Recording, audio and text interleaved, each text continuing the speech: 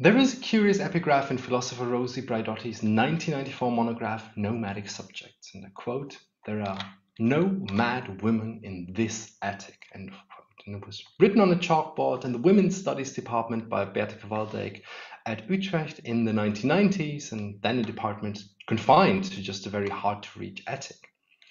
And I think this line speaks to a number of interrelated problems whose impact the study of 19th century literature continuously debates. It was articulated in a women's studies department 30 years ago, so it raises the ongoing question of Victorian studies disciplinarity and its current limitations. And as such, it also speaks to the madness of diverging from the institutions in the humanities for fear of being banished to, well, the literal attic here. And it also denotes an epistemological academic position that questions any assumption of inherently female madness. And today, however, it cannot be read without also confronting the idolization of what Olivia Loxing-Moy has termed, quote, Gilbert and Gubar's hallowed attic, the meta space of Victorianist women's studies, end of quote, and the historically exclusionary functions of white feminism in the field. And central to my paper and connected to these points, this line also brings the colonial entanglement of 19th century literature into dialogue with Braidotti's notion of feminist nomadic subjectivities. At this point, then, a brief overview of the concept seems apt before I use it to decenter the imagination of no mad women into sensation novels. Hariette Gordon Smythies' 1865 A Faithful Woman and Ellen Wood's 1870 Bessie Rain. So, Braidotti's figurative, evocative, and anti-essential understanding of nomadism as a feminist category relies on the appreciation of, quote, the dynamic nature of thinking and the need to reinstate movement at the heart of thought by actualizing a non-unitary vision of the thinking subject, end of quote. So for Braidotti, movement here functions as a metaphor for a feminism that constantly elides the rigid structures of always essential being, but also of institutionalized traditions of thought that monumentalize and thus fix core tenets that all too often undergird white male positionalities and privileges. As such, the epigraph is a refusal to understand female anti-normativity in the same terms and from within the dominant patriarchal systems in which their usage originates, like madness here. At the same time, as the nomad, no-mad dichotomy within this word indicates, it is the material condition and experience of movement, of displacement, unbelonging, and or migration that has historically decentered epistemic and academic hegemonies. With regard to the Jane Eyre reference, we need look no further than Jean Rhys and Gayatri Spivak for such mobile nomadic interventions that Braidotti has in mind. Both have directed particular attention to the unnarrated racialized subject and the modalities of speaking in and through those canonical texts that marginalize these. And it is in such an interplay of, very broadly speaking, structure and agency that for Braidotti subjectivity emerges and forms itself. And to her it is, quote, a socially mediated process of entitlements to and negotiations with power relations, end of quote. So taking all of this on board, nomadic subjectivity emerges as a relational, constantly shifting navigation alongside, through, but also against dominant discursive structures, always grounded in a feminist appreciation of intellectual and physical, often transnational mobility. And with these brief thoughts in mind, I want to turn to A Faithful Woman and Bessie Rain. If, for Braidotti, intellectual nomadism means, quote, cultivating the art of disloyalty, end of quote, to the epistemic systems in which we move, I'd like to propose in the following 10 minutes a notion of possible disloyalty to the two novels at hand, hoping to contribute to reparative readings of them. And that's also why I'm so excited about Jesse Erickson's reading group at this conference. In light of the white authorial positionalities and their entanglement in British imperial myth-making with regards to Wood, I'm thinking of and Chetkovich's critique of her white maternalism. I think we should be skeptical of these novels' own assessments of their sensational villainesses. Channeling Homi Bhabha here somewhat, imperial texts carry their own deconstructive potential, particularly when they essentialize and sensationalize evil as feminine, as exotic, as infectious and disruptive. And I count A Faithful Woman and Bessie Rain among this category. Reading these novels through the lens of nomadic subjectivity means, for me, to excavate the transnational agency conceded to their nomad women by the hostile textual terrain that imagines them. A Faithful Woman is arguably a very generic sensation novel about a murdered infant who is the heir to a castle, a virtuous consumption-defying heroine, false executions, a gruesome monomaniac, an escaping enslaved woman, and a slew of happy weddings at the end. What makes it so susceptible to an engagement with transnational, nomadic, othered femininity is its central villain, Lady Armine. She is the daughter of an Indian princess, and throughout the novel, Lady Armine seems a thoroughly despicable, clearly racialized stock villain, marked by her quote-unquote black blood and the quote ghastly pallor of her Hindu features, end of quote. So, what about this sensational and conventionally racialized exoticism is so disruptive? To answer this, I want to turn to the novel's opening chapters. Lady Armine's character is first introduced when the police, during a raid, open up a sealed room. Here you see the entire scene on the left-hand side. Years ago, when Lady Armine's sister, the Lady Olivia alluded to in this excerpt, eloped with a commoner, Lady Armine vandalized her room in revenge. And it has remained shut up to the events of the novel. I want to focus on two aspects here. First, the origin of this scene in colonial historiography, and second, its politics of racialization. As for its origins, most representations of Indian villainy in the 1860s cannot but relate to the Indian Rebellion. But A Faithful Woman seems to go one step further by copying this scene of devastation from James Kennedy's The Great Indian Mutiny of 1857. A Faithful Woman clearly borrows the entire idea for the scene from Kennedy. And I've color-coded the slide to show you how the novel creatively expands upon almost every single point that Kennedy makes. So if you'd like to compare these two texts, probably press pause, as I will be switching back to the original view later. At first glance, A Faithful Woman borrows and adapts a passage in which Kennedy seeks to illustrate the alleged barbarism of the rebels, with a particular focus on their disdain for what he understands as civilization. Read as such, Lady Armine's lack of self-control, or her frenzy, as Kennedy would call it, speaks of her inherently vile, true Indianness. However, the context of her anger severely complicates such a reading, for Lady Armine acts not in defiance of an essentially constructed imperial Britishness, but in defense of it. When she murders her sister's lapdog and vandalizes her room, she punishes her sister for her elopement and thus for a violation of societal British aristocratic norms and a violation of the sisters' belonging to them.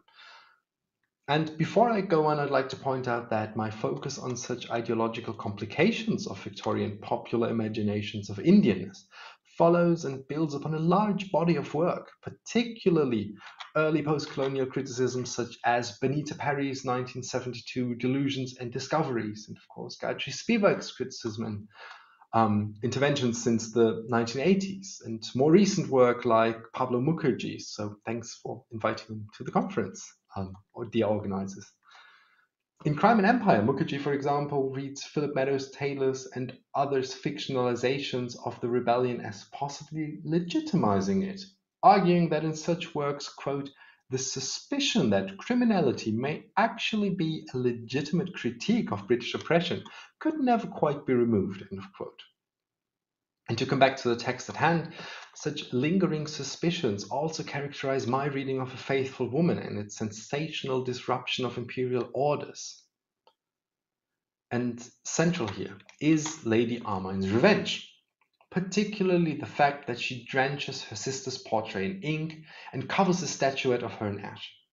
By literally darkening the images of her disloyal sister, she seeks to make visible Lady Olivia's allegedly real, pre-existing racialized otherness that comes to the fore in her elopement.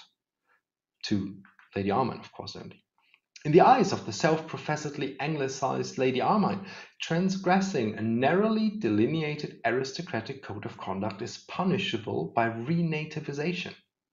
In this act of withdrawing her sister's claim to white Britishness, we can see the epistemological privilege that the novel affords Lady Armine when it comes to the processes of racialization.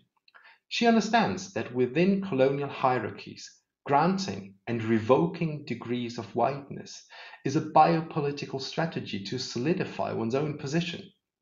I see this scene as an apt metonymy for colonial constructions of superiority that rely on civilizational discourses like Kennedy's to write into existence the racialized alterity of Indianness, and on which Lady Armine, the allegedly quote-unquote criminal Indian, to use Mukherjee's phrase, now herself relies, as indicated by the fact that her writings on the war, ingratitude, treachery, revenge, even borrow their emphasis from Kennedy if we compare the two original scans here.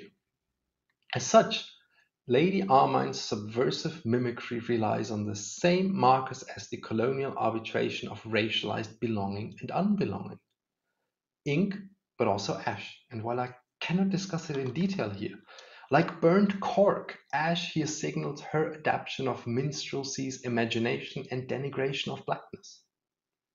But so, to sum up, Lady Armine's nomadic subjectivity allows her to navigate, to appropriate, and to literally inscribe herself into Britain's white, punitive, post-mutiny discourse.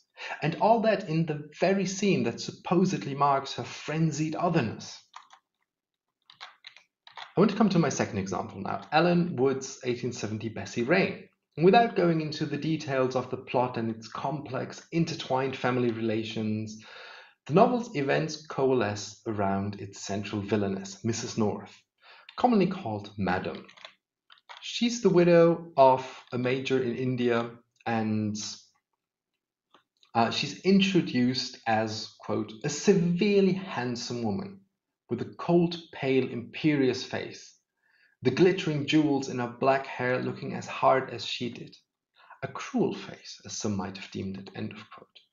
As it transpires in the third volume's grand reveal, while married in India, she was unfaithful and, even worse, gambled away the family's modest income and forged her husband's signature to accumulate debt and ruin him, and in shame he shot himself, and the entire affair was hushed over. And it's striking here that her visual identification with her jewelry marks her as one of Britain's imperial exploits, and given the novel's genre, her symbolic identification with a gemstone from India, cursed because of its exoticism, must of course resonate most obviously with Collins' The Moonstone. And indeed, Madam as we know her is made or completed in British India. Her aristocratic persona is condensed into its current form in Madras. She goes there a young woman from a family of hoteliers, but when she returns to Britain as a widow, quote, from her airs and graces she put on, Mr. North might have concluded they, her family, were dukes and duchesses at least, end of quote. Madame's nomadic mobility, crisscrossing the globe, forging a new identity in India, and her frequent sojourns to London and Paris in the novel, informs her entire being, and it imbues her with the potential to cause catastrophe that, as I argue, speaks to her agency against the novel's intent and purposes.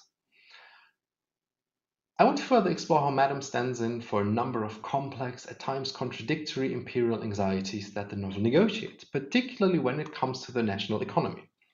Madame's second marriage is to Mr. North, a partner of the Northern Gas Works, a company of national symbolic importance, as is indicated in such tacit colonial allusions as you see here, but also in the company's incomparability throughout the kingdom.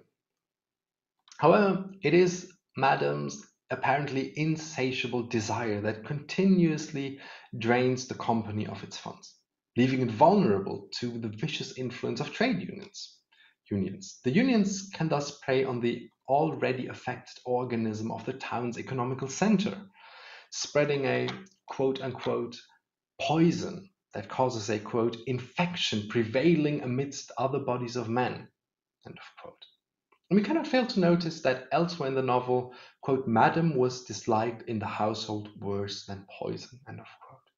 So she's not only structurally the reason for the Northworks' dilapidated, weakened state, but semantically superordinate evil. Her more than poisonous influence prepares the ground for a here foreign infiltration, trade unions, and things that happen to others people, so to speak.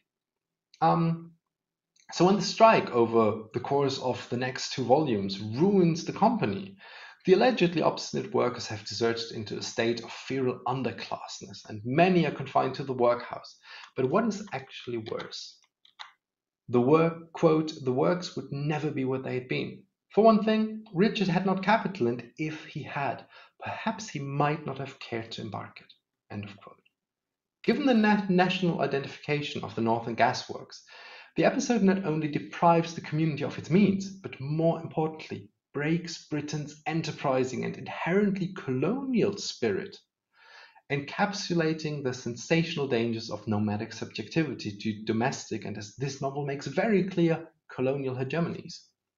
And to briefly conclude, and I'm really looking forward to discussing this in a few weeks' time with many of you, these are constructions of danger that we, in different degrees and obviously with different racial politics, find in Lady Armine and in Madam, which I find generative.